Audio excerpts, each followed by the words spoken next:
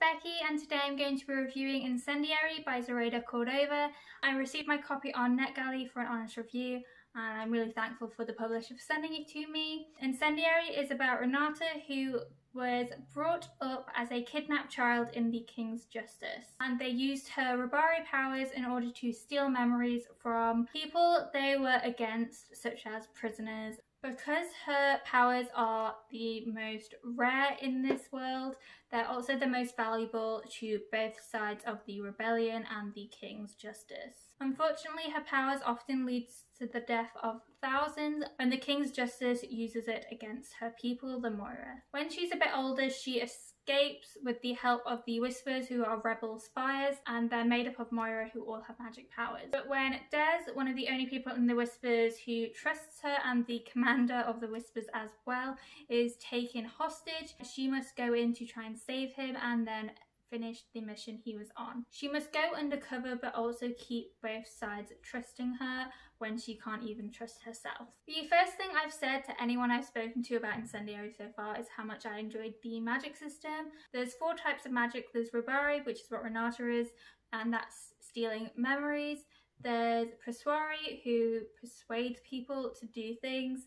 There's Ventari, which is kind of like reading minds. And there's Illusionary, which is creating illusions. All of them have different type of rareness, and they all have an affinity to different metals in this world, where these metals amplify their powers to be a lot stronger, and therefore most of the metals are mined by the king and hidden away. Due to Renata being a Robari, she's already mistrusted in the Whispers because her powers can often leave people hollow, or you can literally steal memories and they won't remember what's been stolen. This, on top of the fact that she lived with the King's Justice for so many years, means that she's highly mistrusted and she finds it hard fitting in. A lot of the book touches on her reaction to the distrust everyone has around her and the self-hate she has towards her powers.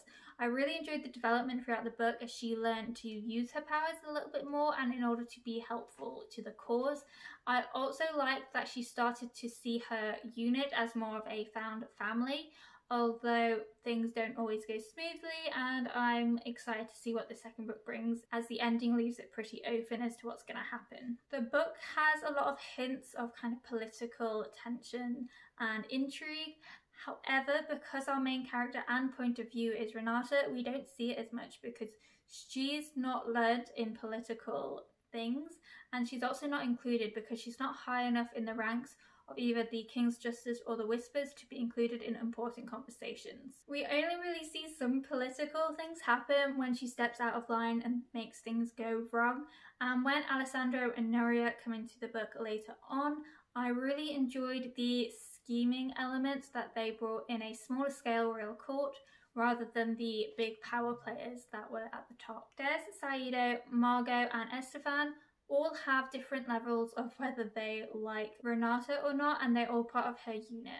I really enjoyed all these characters because they had different reasons for being in the book, they had different magic powers, and they all helped Renata and her motivations change depending on the reaction towards them. I also want to point out that I think Renata is sometimes a little bit of an unreliable narrator because she's so kind of in her head about how these people don't like her, despite the fact that literally every time she runs off to do something, they run off straight after her to make sure she's okay. And if this isn't them caring about her in some way, then I don't know what she really wants. But I really enjoyed all the characters because they really do show development alongside Renata. Incendiary doesn't really have a main antagonist in this book. We have Mendez, Alessandro and Castian, all of which do bad things or seemingly do bad things behind the scenes and are accused of such by our main protagonist. However, a lot of them don't seem to be doing a lot of things in the open, and so because of this we're not sure whether they are good guys or not.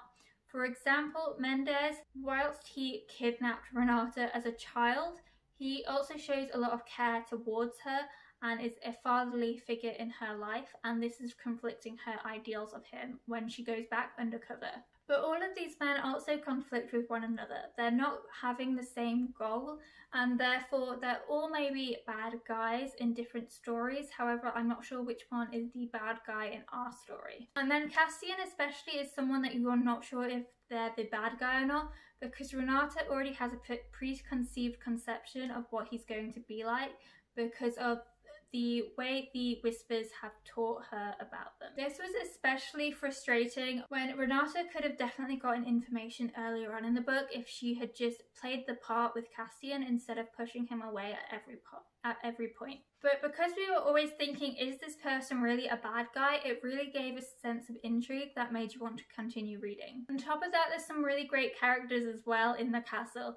I loved Leo when Renata was undercover because he's such a lovely and a genuinely nice person. And there's a few other friendly faces, but I don't want to spoil anything in the book. However, I really enjoyed how there were a select few people that were kind of placed into the book which were clearly there to help increase Renata's trust in people as well as herself and build her development even more. Overall, as a top line view, the plot is not unique at all to this book.